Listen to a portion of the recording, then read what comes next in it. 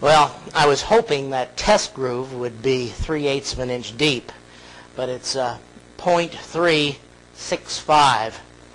I'm about 10 thousandths off. Actually, I'm exactly 10 thousandths off, and that's a pretty fine adjustment for the coarse teeth on this table support post. What you need to make an adjustment like that is a fine adjuster, like this adjustable stop collar. It has threads so that one turn of the nut raises or lowers the table 1/16 of an inch. You turn it 1/2 a turn, you can raise or lower the table 1/32 of an inch.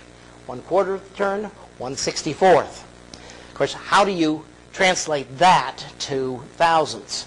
Well, if you know a little math and understand the equation circumference equals pi times diameter, you can make an indicator tape.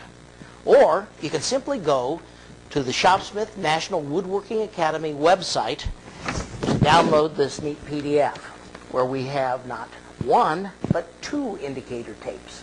The top indicator tape is in thousandths and the bottom indicator tape is in 1/128th.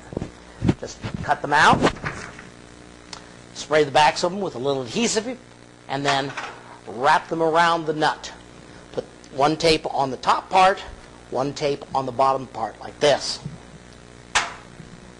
To use it, just simply raise the table so the nut is off the carriage.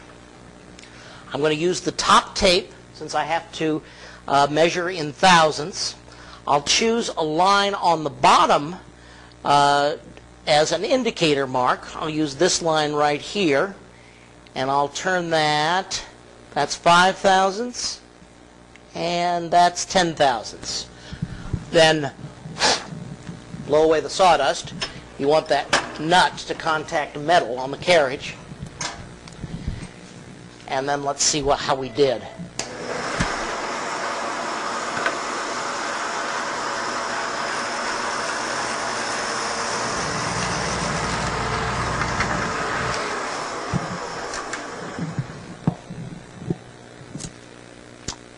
.374.